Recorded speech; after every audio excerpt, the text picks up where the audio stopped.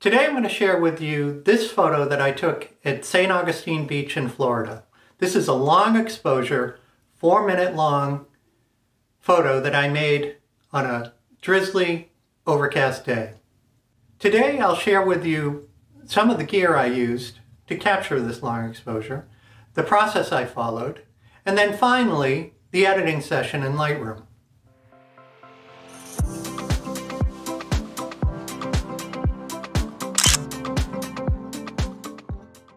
Hi, I'm Tom Sloan. I'm a landscape and portrait photographer. And in today's video, I'm going to share with you how I made this long exposure photo. And if you find this video useful, hit the like and subscribe button. I'd really appreciate it. And any comments, feel free to leave them below. I'd love to hear from you and get some feedback. So the day that I captured this, I saw the forecast was going to be overcast and drizzly. So usually I like to see, as most of us do, at sunrise, these beautiful, vibrant colors. That wasn't going to happen. So during times like this, where you don't have ideal conditions, I often go to shooting long exposure. I find that these kind of overcast conditions create this dreamy, ethereal feel that captures the scene in a very creative way.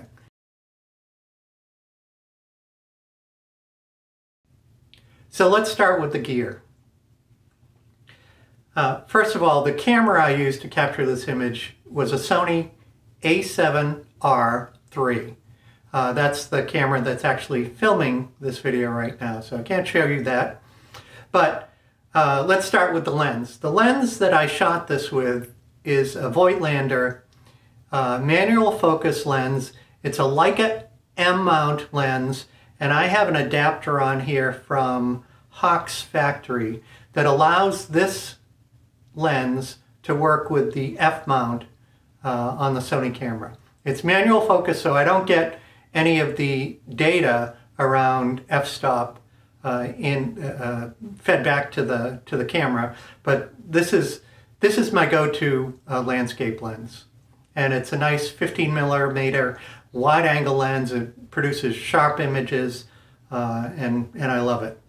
So the second key element is an ND filter. In my case, with this photo, I used an 8-stop ND filter, and this is an ND filter from Hoya. It's a 58mm thread that just screws on to the front of my Voigtlander. So I use this for all of my long exposure photos. The other element that is key to long exposure, and this may be obvious, but tripod. Something to stabilize your camera while it's open for as long as you need to capture that image. In this case, this was a 4-minute exposure, and this was the tripod that I used. It's a Manfrotto, and it's quite good. I really like it. The other element that I used in this to capture this photo, and this is optional. You don't need one of these, but I like having one of these with me. This is a Velo Shutter Boss 2.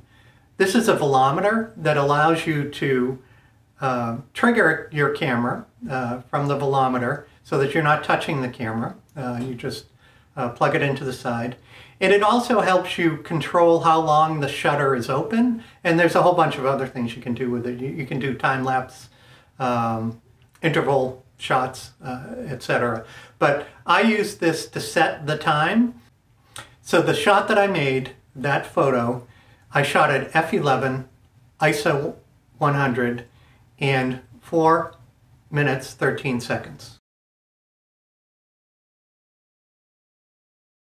So the next part of this is the process. How do I capture long exposure? I'm not going to go into detail about that, but I'm going to refer you to Gordon Lang's video that talks about long exposure tips and techniques.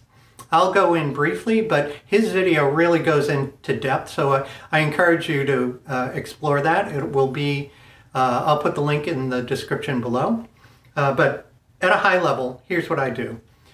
I set up my composition and I set my f-stop. and my ISO. So f11, ISO 100. I then put my camera into aperture priority, and I get the reading of what the shutter speed is that the camera calculated.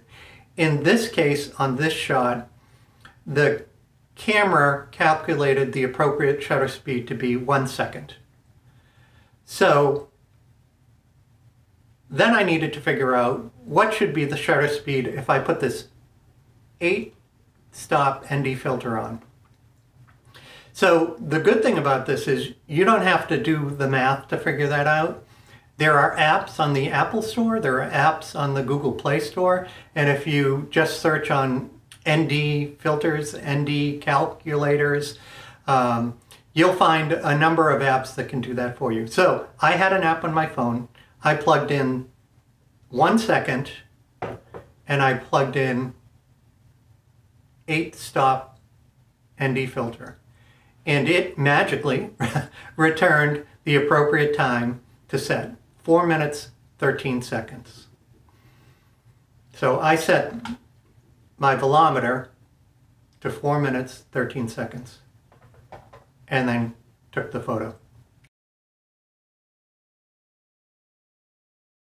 So this is the image that we're going to be editing, the long exposure. This was approximately a 6-minute long exposure, 246 seconds. And first thing we want to do here is, as you can see from this raw image, it's pretty flat, but you'll see a lot of vignetting here, and that's because of the lens, the Voigtlander lens. So I'm going to start off with lens correction. And so we're going to remove chromatic aberrations and then enable profile corrections. And so as you can see right there, pretty quickly the vignetting has gone away, and we've got you know, a much brighter image. So let's start with the basics here. So right now the exposure is a little high, so I'm going to take that down a little bit, maybe half a stop, a little over half a stop. I'm going to bring down the highlights.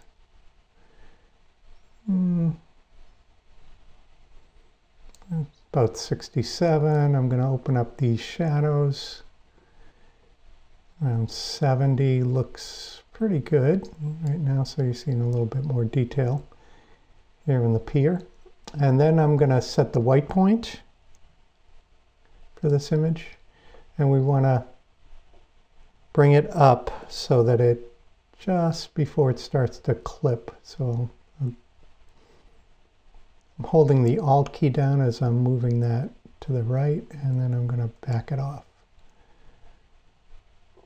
Okay, that looks pretty good. And now, so we're not clipping any images, any pixels here in the whites. So we're going to do the same with the black. I'm going to hold down the Alt key, slide that to the left, and start to introduce some of the blacks in that pier. So that looks pretty good so far. Maybe take that down a little bit more. I don't like this dark here, so I'm just going to bring the exposure up just a little bit. Maybe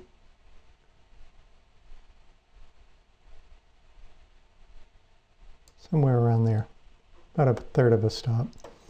So at this point, what I'm looking at is I see that the sky is a little bright, so I'm going to bring down the exposure. I'm going to introduce a linear gradient. I see I'm clipping some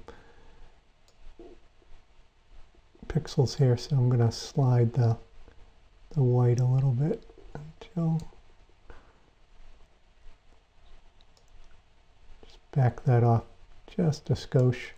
I'm going to bring down the sky with a linear gradient. So I'm going to drop the exposure. So I'm going to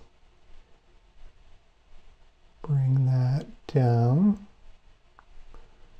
just below the horizon. And I'm going to bring it down maybe about a third of a stop. And then as I'm looking at this right now, I see this is a little bit too bright, so I'm going to add another linear gradient that kind of aligns with the shore here. So I'm going to drag that in from the corner. So I'm going to add another mask, create new mask, click on the linear gradient, and I'm going to pull this like,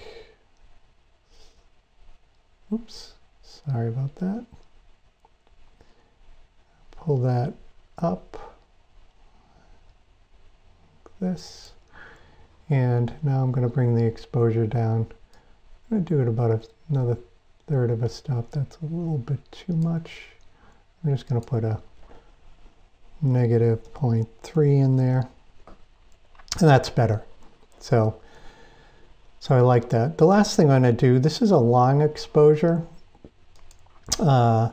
And so if I zoom in here, I'm going to see that there's a little bit of noise, quite a bit of noise when you do a long exposure. So I can see that. I'm just going to bump up, go into the details panel here, and I'm just going to move the noise reduction, maybe up to about 30. Let me just type that in. It's usually pretty good.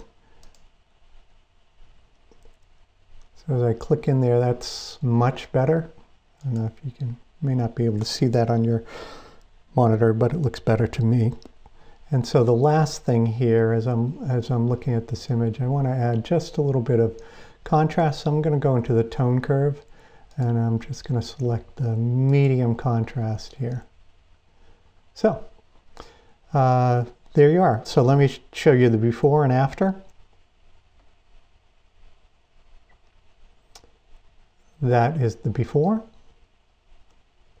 and that is the after. So I hope that was helpful, and I encourage you to experiment with the long exposures, especially if you have a day like I had where it was not the spectacular sunrise that I had hoped for, but recognizing that it wasn't going to be a spectacular sunrise, I just wanted to make the best of it and create these long exposures. I love long exposures anyway. I like the creamy water and, you know, the clouds, the motion in the clouds. So this was a 6-minute exposure, and I hope that that edit was helpful to you. It was a very simple edit. I didn't have to do a lot because I got most of it right in camera, and then just took the raw image and created this shot here. So if you find this video useful, hit the like and subscribe, and I'd appreciate it if you leave any comments down below. Thanks for watching, and hope to see you soon.